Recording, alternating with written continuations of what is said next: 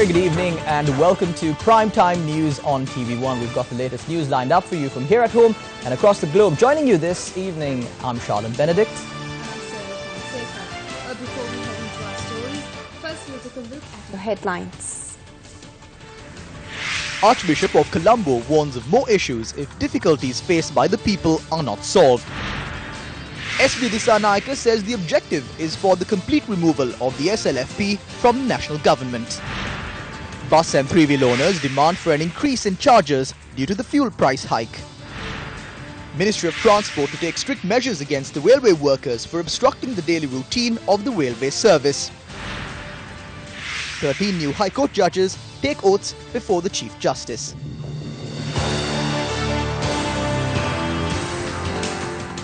The SLFP MPs who left the government call on His Eminence Malcolm Cardinal Wandrit, the Archbishop of Colombo.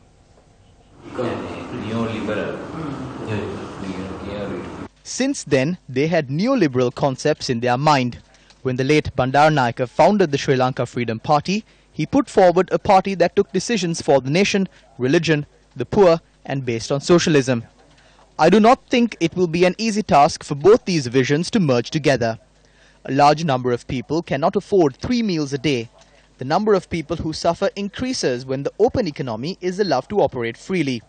At present, a large number of people have lost confidence. At this moment, the Sri Lanka Freedom Party needs to awaken itself.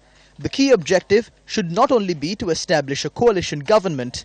The key objective should be to develop the country in a way it would benefit the people as a whole and not a small group. The Sri Lanka Freedom Party had a historic responsibility to fulfill at that point. I do not think the Sri Lanka Freedom Party can move together with this vision. Political leaders need to understand clearly whether adopting things from other nations is suitable for our country or not. We must be sensitive to the economic and cultural values that the people aspire for.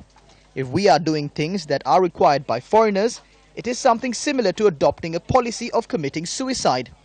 So we require leadership from the President at this point to prevent such things from happening. He does not need to fear anyone. He needs to stand firm. The people expect that from him. If the people's expectations are not met, the people would do what they need to do. We may remain in power for 10 years or even 20 years, but it only takes the people 2 seconds to decide. At that moment, the people judge our entire performance.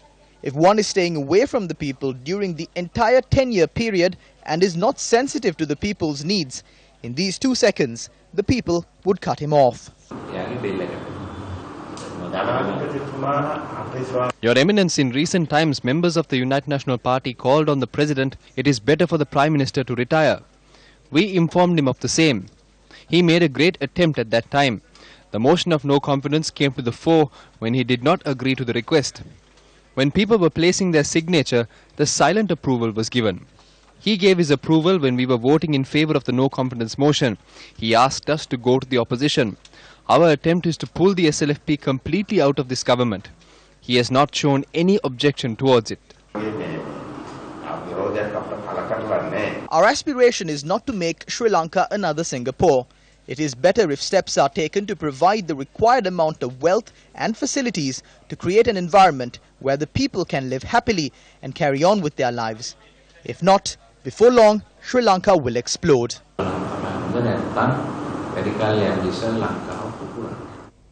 Following the increase in fuel prices, a number of industries have come forward requesting permission to increase their charges.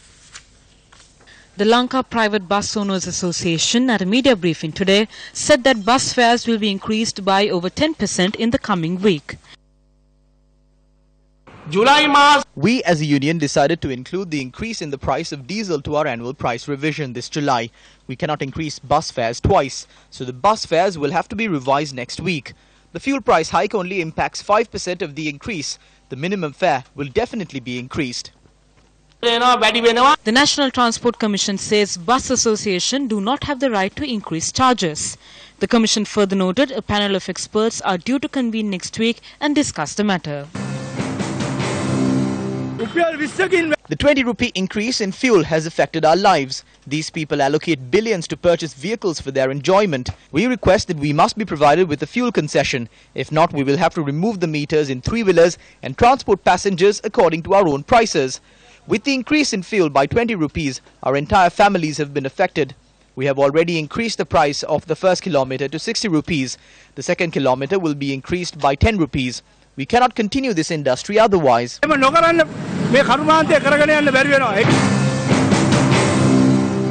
All these water machines are operated using kerosene oil.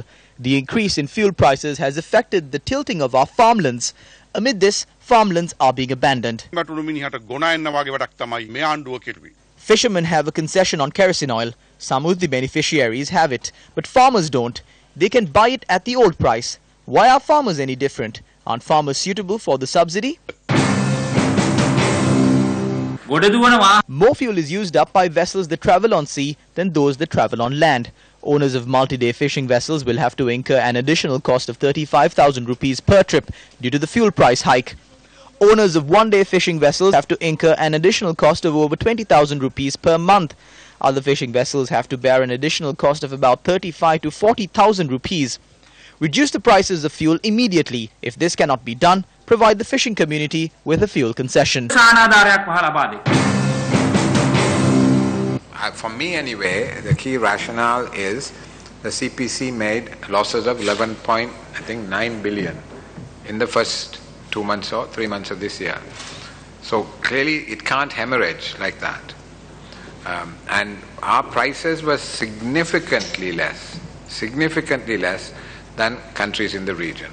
Even now with the adjustment, our prices are lower than any other country in the region. So that price adjustment had to take place. And not only that, much of the subsidy actually goes to the more wealthy part of the population. So really we need to completely rehaul our social safety net. Instead of having generalized subsidies, we need to identify the poor and vulnerable and support them through income transfers, like vouchers or whatever it is. So that's what's happening now. So the prices have been adjusted to make them closer to international prices, and groups like fishermen operating small boats, households that don't have access to electricity, and I think 1 or 2 other categories are going to be given the equivalent of vouchers. That is a much better way of providing a social safety net for people who need it. Because, you and I shouldn't be subsidized for our petrol.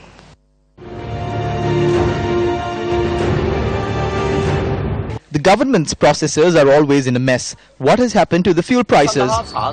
Nobody thinks subsidies should be given for fuel except for those who utilize it like farmers and fishermen. The crisis we see here is that the government is taking well-popular political decisions. Those decisions end up being a burden financially when it comes to management. When decision-making is being delayed, what could have been solved with a rupee or 2 rupees has in turn become a crisis. It has come to a situation where the general public cannot afford it anymore. By saving every rupee they earn, the government is not trying to invest them in proper development projects or in a systematic program. This is simply for political activities used to please the gallery. There is no point in investing this money in rural development when there are 3 ministries for rural development and several ministries for provincial development. This is a last-minute attempt to cover up inefficiency of the ministers. The government incurs a cost for electricity. They steal 14 rupees per unit. The first report issued by the Auditor General showed a loss of 12 billion rupees in the bond scam, but the actual loss exceeds 33 billion rupees. The other mafia is the coal and diesel mafia. They are trying to run for the 2020 elections by using the money obtained by the diesel, coal and electricity mafia. Do you think someone is trying to obtain the stolen money from the rogues to acquire power as president or prime minister? It is very clear. That is why the Australian property details of the former secretaries are now starting to be revealed. These 4 properties were obtained during the period where bills were settled for the Norotchale coal power plant. 600 billion rupees is used for coal, diesel and electricity mafia. Samurdhi has 140 billion rupees. That's the savings of the poor. 20 billion of the savings is in Colombo. The certificate is in the bank in the village, but the money is in Colombo. The politicians are targeting that sum of money. This is a massive crime.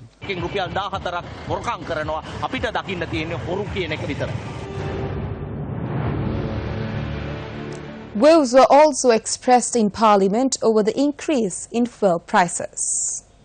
When the CPC was summoned before COPE, the actual cost for a litre of 92-octane petrol was 72 rupees.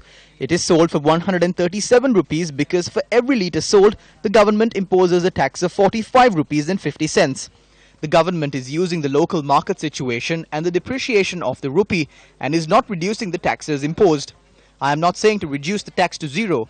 The treasury would not have to be closed down just because the 45 rupee tax is revised to 35 rupees. You're increasing prices unjustly only by portraying the global market situation, but you are not mentioning the tax aspect. The government has not curtailed any of its expenses. There needs to be only 70 ministers and deputy ministers, but you are maintaining that figure in the 90s. Some ministers have two subjects under them. One has the cabinet ministry and the other has the state ministry. Both have individual private staff.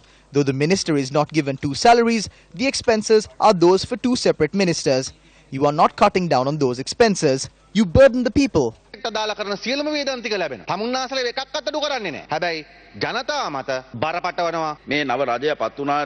After this government was elected, the price of a barrel of crude oil dropped by 36%. However, the government could only bring down prices by around 20 to 22%.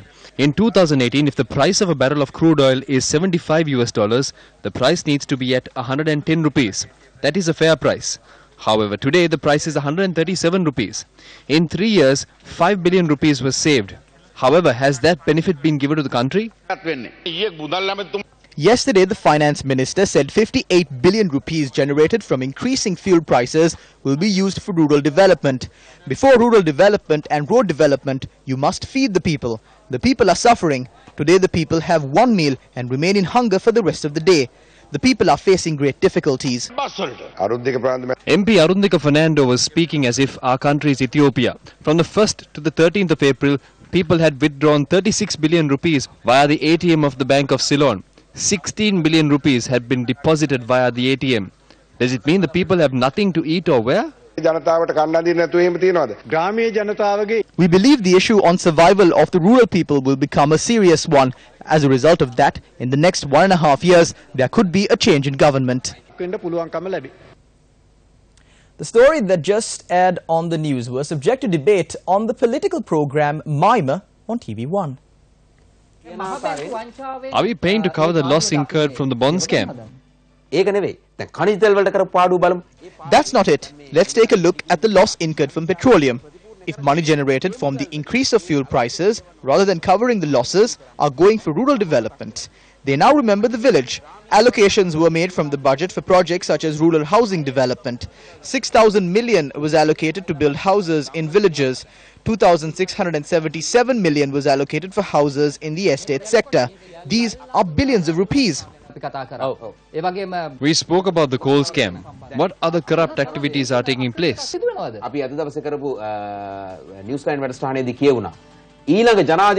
was revealed in the Newsline segment today. If there is someone who has a desire to be president in 2020, that campaign will be funded using the money from the coal scam and the bond scam. They have paved the way for money to flow because of their greed. This is because of their future aspirations. These are not people who show love to the people. They only love their future aspirations. Maitri Mohammed is 92 years old. The people of his country still love him.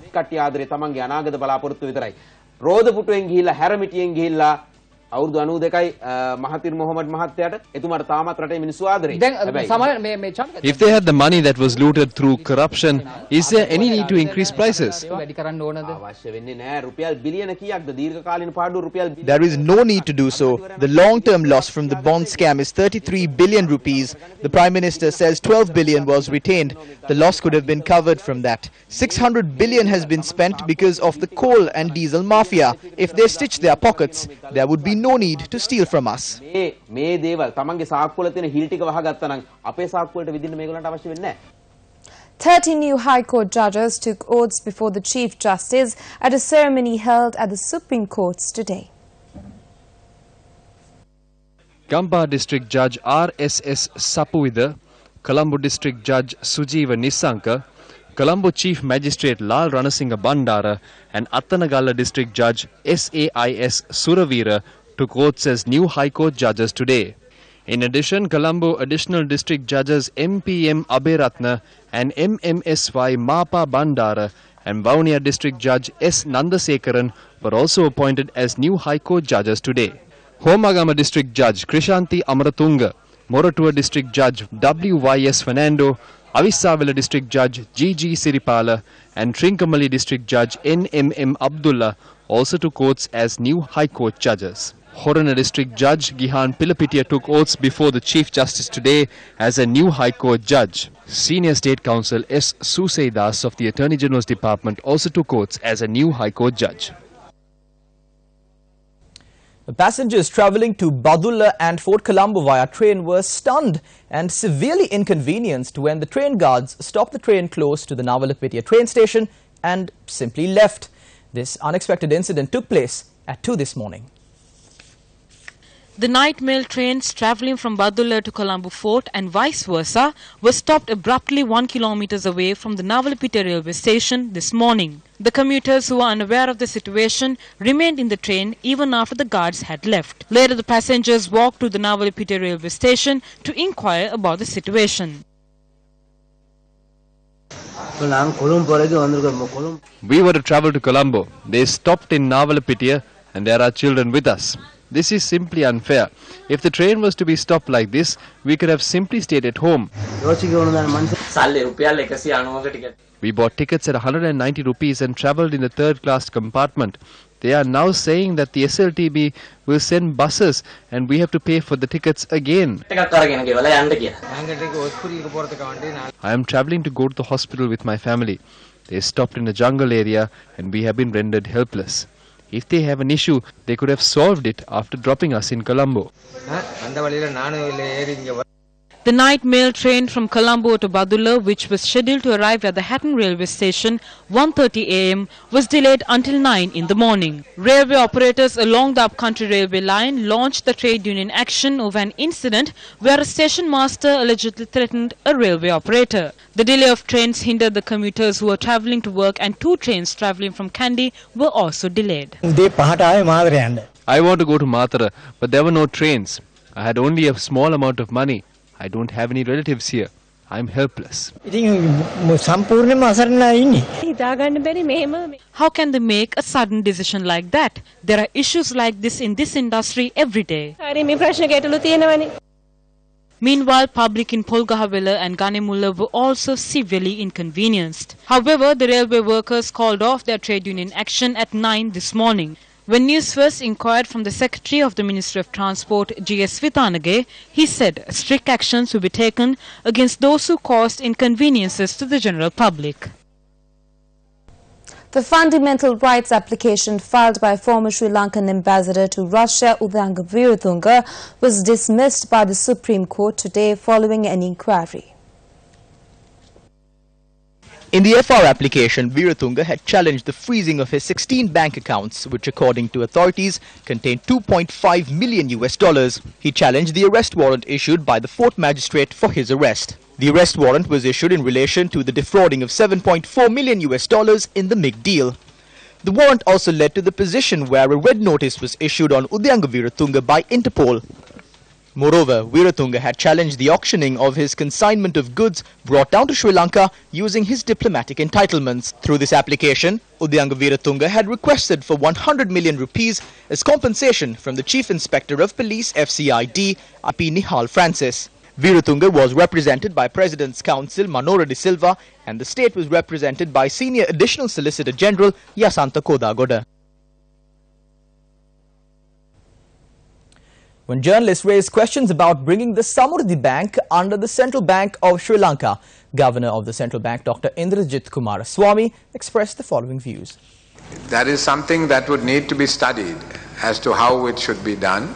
I think there is a concern that there should be better regulation of the Samruddhi banks, and that we should develop better directions and guidelines as to how they should operate. As to who does it and how it is done, I think that needs to be worked out. I'm saying the central bank can play a very constructive role in helping to, develop the regulations, in the directions, the guidelines, in helping to train the staff at our training center. So there are various ways in which we can help. Minister John Amarathunga, speaking in Parliament today, commented on promoting budget airlines.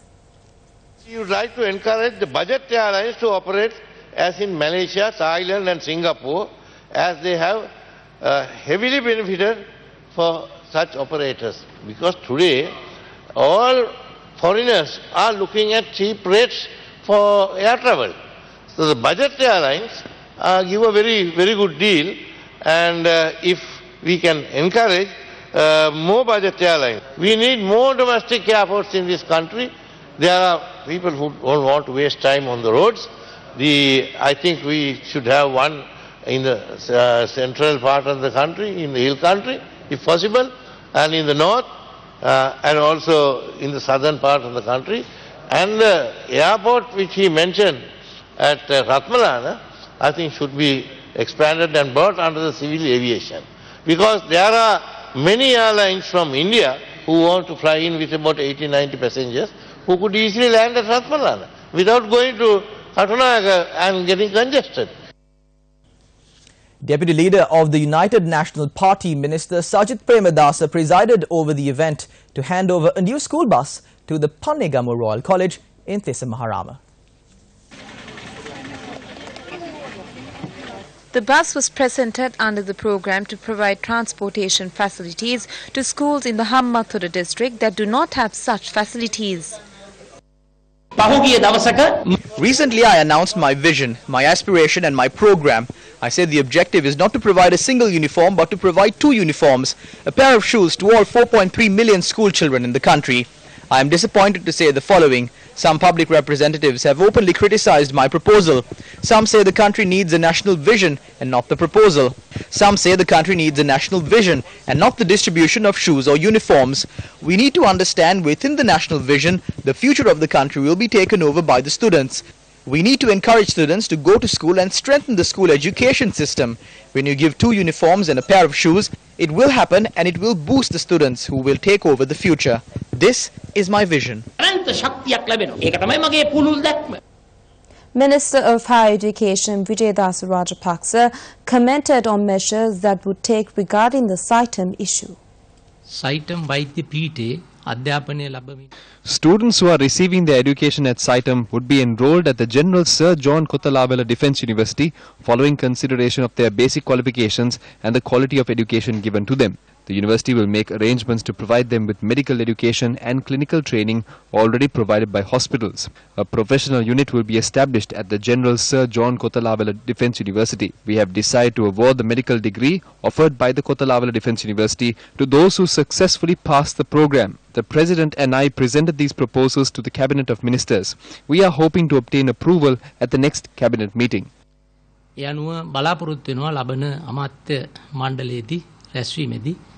මේ පිළිබඳව අනුමැතිය ලබාගෙන මේ ක්‍රියාත්මක කරන්න. 2 members of the Valigama Pradeshya Sabha who were arrested for forcibly declaring open the Pul Athumodara bridge were remanded until the 17th of May after they were produced before the Mathura Magistrates Court. The chairman of the Valigama Pradeshya Sabha and several others had forcibly opened the bridge today. Athumodara Bridge was constructed with funds given by the Japan International Cooperation Agency and was to be declared open by Minister Sagala Ratnayaka. However, a group including the chairman of the Valigama Pradeshya Sabha arrived at the location at about 9 this morning in this manner. Thereafter, an uneasy situation arose when the chairman of the Pradeshya Sabha, Pushpa Kumara Baddage, attempted to unveil the plaque. 2 Valigama Pradeshya Sabha members were arrested for obstructing the police from carrying out their duty.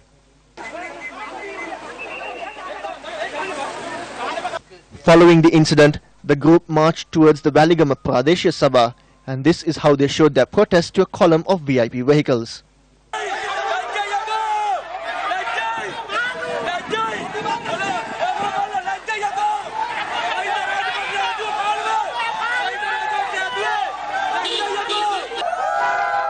The group also requested the Waligama police to release the 2 arrested local government members. A few hours after the incident took place, the bridge was reopened by Minister Sagala Ratnayaka.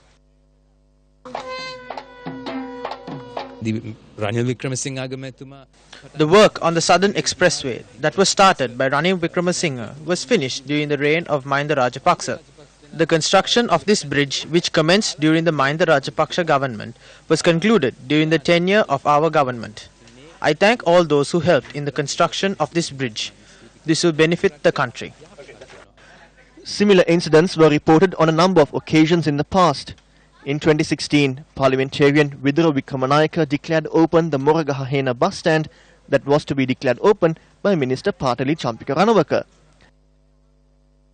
The Udugampala weekly fair in Minuwangoda, which was to be declared open by the Chief Minister of the Western Province, was declared open by the former chairman of the Minuwangoda Pradeshya Sabha. In 2015, the section from Kaduwela to Kadawatha of the Colombo Outer Circular Expressway that was to be declared open by the Minister of Highways, Lakshman Kiriyalla, was incidentally declared open by a woman who arrived at the location. Who should be held responsible for such incidents? A competition is afoot among politicians when it comes to declaring open projects. In the recent past, altercations surrounding such incidents were also reported. The people do not realize these politicians and public representatives simply use the resources of the public. The voters need to be held accountable for creating such a situation, because it is the people who voted and elected those in parliament, ministries, provincial councils and local government bodies. Let's now take a look at today's illustrated news by Asanka Ladwahetti.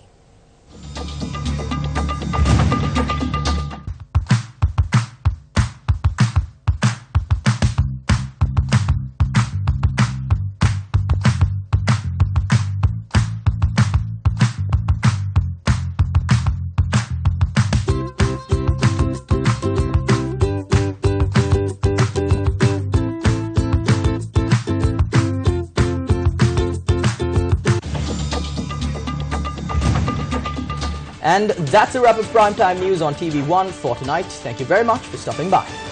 Good night. Take care. God bless.